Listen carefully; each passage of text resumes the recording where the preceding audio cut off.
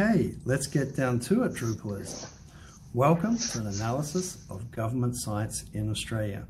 In this presentation today, you're going to see a comparative analysis between government sites in Australia and in other jurisdictions, as well as in Drupal and other CMSs. Hi, my name's Murray Woodman, and I am the Managing Director and Solution Architect at Morpht. And most of the time I'm doing Drupal-y kinds of things in my day-to-day life, but occasionally I get to work on an interesting passion project, and this is very much one of those. The results you're going to see today have all been generated as a research project at Morpht, and some of the results we've got are very interesting, and it gives me great pleasure to introduce them to you. All right, before we get into it, let's have a look at the methodology that was used in this research. We went out and we collected 1,600 websites. Now, these websites were, as I said, based in Australia and overseas, but basically they were designed to represent in good numbers the various categories that we were interested in. We have content management systems, design systems, and various segments as well that we're looking at. So each site has been placed into one or more of these for analysis purposes. We're using different tools to do the analysis. It is automated, and we're using Lighthouse to measure SEO, accessibility, performance, and best practices. And we're also using Wappalyzer to measure the content management system. We've also written some custom code as well that will determine a security score based out of 100, and that's determined by the various headers, security headers that can be added to the response. And we've also got some custom design system detection in our code as well. How has all this been put together? It's been put together with Drupal, of course. So we're using Drupal to migrate sites in from a spreadsheet, and it's storing the data, analyzing the data, preparing statistics, doing the presentation layer, as well as providing an API to talk to the outside world. And we have a couple of processes that are running in Docker containers, Node.js, Lighthouse doing the scores, of course, and our little scraper, which sort of does Wappalyzer and some other custom things for the security. So those two processes are running all the time and continually updating the results. Some technical caveats before we actually jump into the results. The first couple are around statistics. We understand the importance of getting good numbers in each of the categories. We've aimed for like 50 or 100, as many as we can get, reasonably get.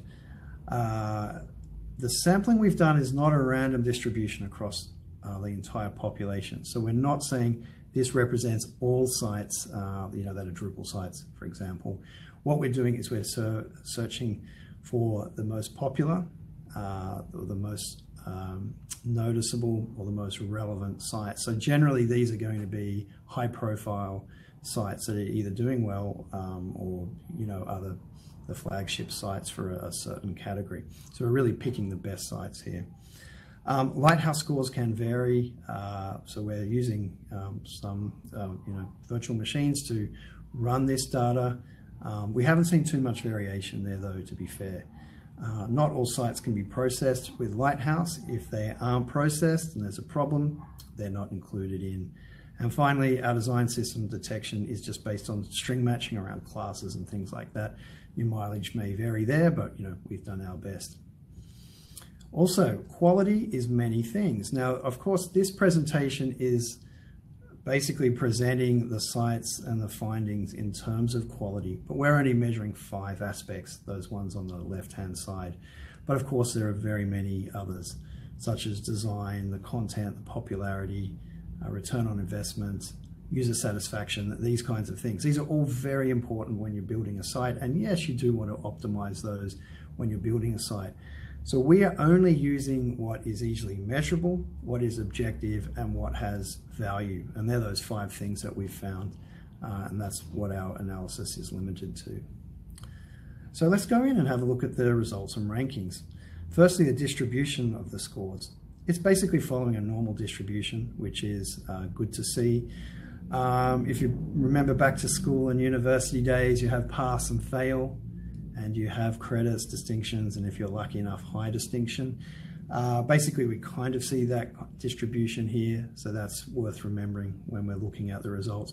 Very few sites are in the the 80 to 90 bracket, and there's only one site in the 90 to 100 bracket. So if you're up around in the 80s, you're doing pretty well. Let's turn to the CMS averages. So this is probably the first and really the most relevant slide for most of us. These are the average scores we get for content management systems. What we're looking at here is a stacked bar chart of the different dimensions that we're interested in. So the longer the bar, the better the score. And you can see here that Drupal's doing particularly well, and there's actually gaps out ahead of a lot of the other CMSs. Most of the CMSs do quite well on accessibility and SEO. That's the blue and the green columns there. That's good to see. That's the bread and butter of sort of web development. But it's really around best practice, performance, and security that Drupal is shining here, and that's what's allowing to take it out to first place. Looking at some other things, Open Cities seems to be doing pretty well on their accessibility, winning that score. Let's see, Adobe Experience Manager, not so good on performance there. Maybe that's a reflection of the number of scripts that are running on the page. And you know, some other CMSs here are not scoring so well on the performance and the security side of things, which is where Drupal seems to be doing relatively well. We also look at standard deviations, and that measures the variability within a certain category. So for instance, here we have open cities with very low variability, and the smaller the better. So open cities got very tightly packed sites there. The other CMSs, more variability. You might expect Drupal to be right down the bottom because it is a very wild system. You can put it together in many different ways. But yeah, Drupal's coming middle of the pack there. Once again, it's around the performance and the security where we're getting sort of big variations in terms of what the CMSs are doing. The design system. So we've managed to detect a few design systems. Australian Government Design System, GovUK and Ripple are the ones out in front. We do have some sites in New South Wales design system, but not enough. And we'd love to get some New Zealand design system ones in the WA as well, but at the moment we don't have enough to show. GovUK is the gold standard in this area, and the Australian Government Design System is doing very well. GovUK wins on accessibility, Australian Government Design System just a little bit behind. Ripple overall is doing very well. That's from the Victorian Single Digital Presence. They just seem to be getting punished on the performance side of things. I looked into that, and View websites can get bad scores in Lighthouse, so that is something to think about when you're looking at that particular result. The standard deviations, very interesting. Ripple out in front, right? Very low variability, similar to Open Cities. It is a system that is regulated from top to bottom, from design to theme to code base to the platform to the delivery, all very consistent, and you can see that it's doing very well there. Super low scores on variability around accessibility as well. Australian Government Design System though, quite a bit more variability. Not too much more though than GovUK, but I think that is sort of illustrative of the fact of the variability of the different implementations that you'll see of the Australian Government Design System. The segments now. Now we've pumped in quite a few segments here. GovCMS and Commonwealth are quite correlated, and so they're leading, moving all the way down to more decentralized systems such as local governments and universities. And in those cases, there is no overarching design system that will bring it all together. So you can really see that the consistency there is, the platform, the design system is playing quite a big role. On the distributions, a little bit harder to sort of pick out patterns here. I will just pick out GovUK down the bottom. Now that's not the GovUK design system, that's all the government sites in the UK. So you can see in the UK they've still got a super mixed bag. So the design system may be doing well, but the GovUK sites still a lot of variability there.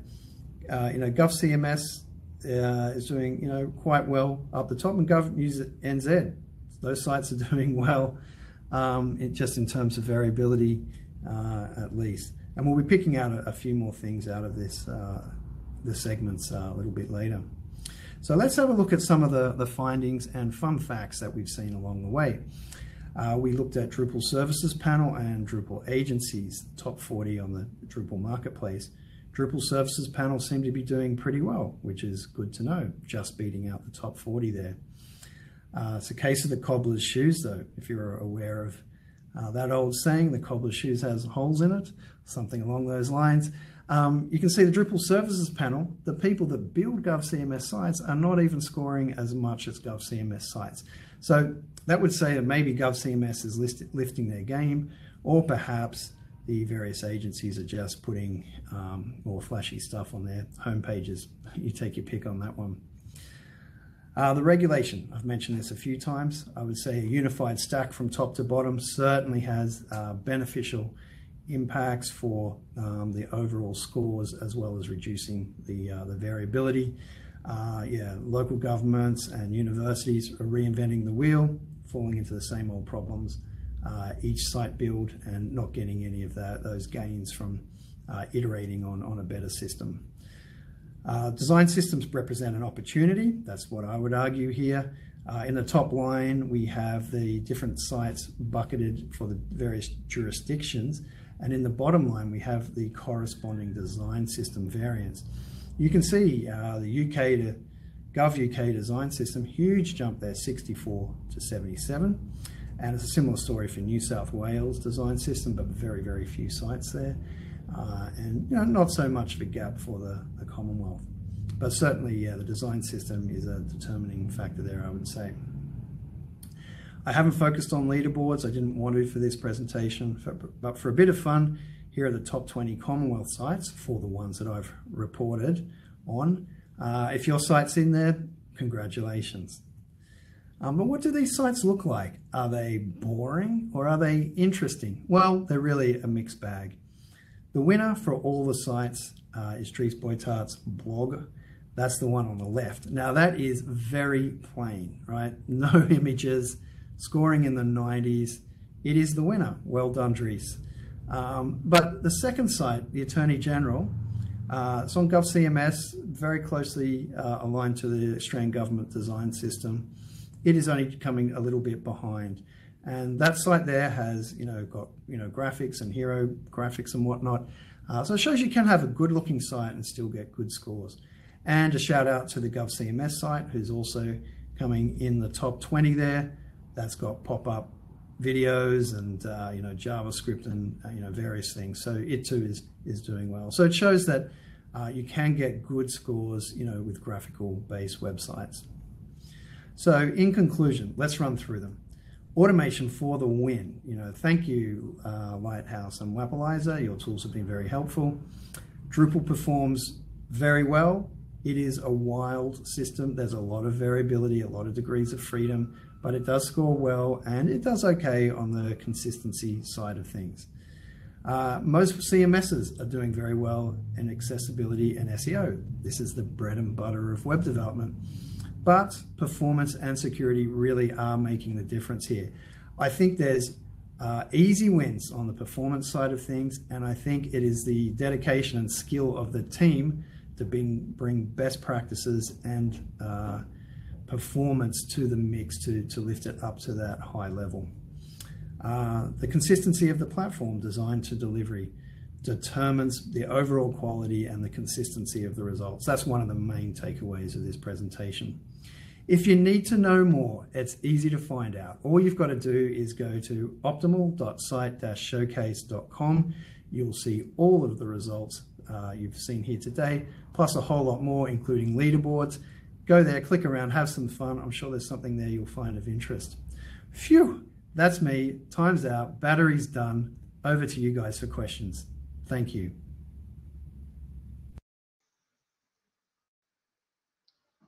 Hey, Murray. One of the questions that has come in the live Q&A is best practices. Have you got any examples of good versus bad?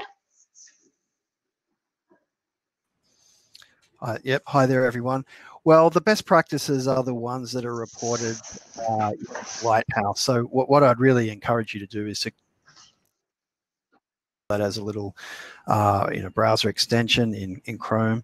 You'll then be able to see the reports there. So if you've got a site that you want to test, you can very easily do that with the Lighthouse extension. When it does that, it will give you a whole stack of recommendations. The best practices is really interesting. You pick up on that. I did some correlations between all the different factors. It's actually best practices, which is very strongly correlated to the security and the performance. So it shows that if you have a team that's interested in best practice, you're probably going to do well on security and performance as well. To answer your specific question, it's a bit of a grab bag there in those best practices, and none are really coming to mind. They tend to be quite finicky little things where you really need a team who knows what they're doing to tweak it all up. So yeah, just go install Lighthouse and have a look, I would say.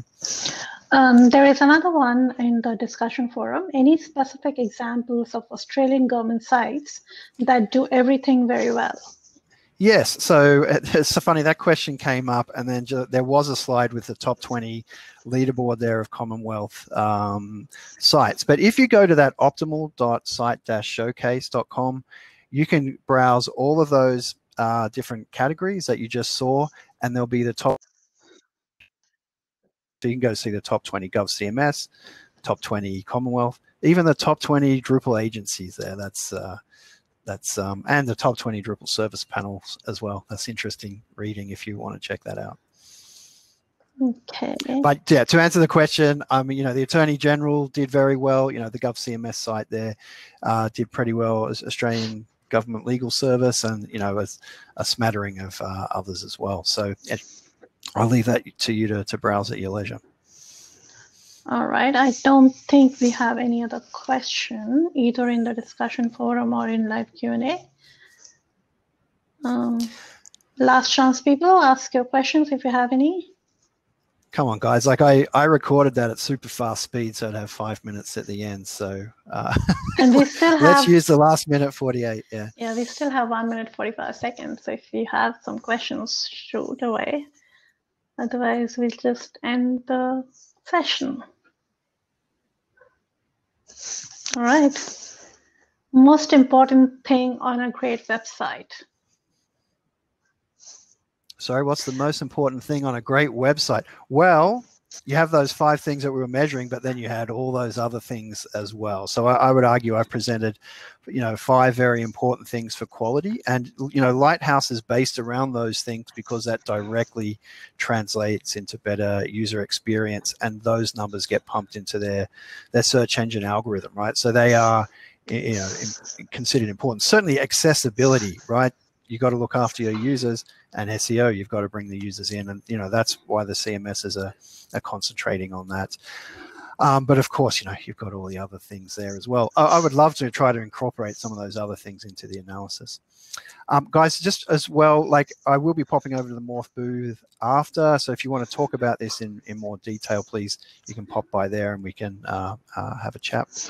There's one question. How long will you maintain the site?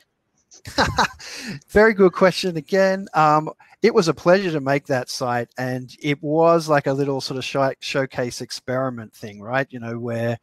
But it's turned out pretty well. If people want us to investigate a category, let us know, and we might be able to put that in and augment the results that are there, or if we want to investigate other things. So I'd say we would still be keeping it going for a while. That's the aim.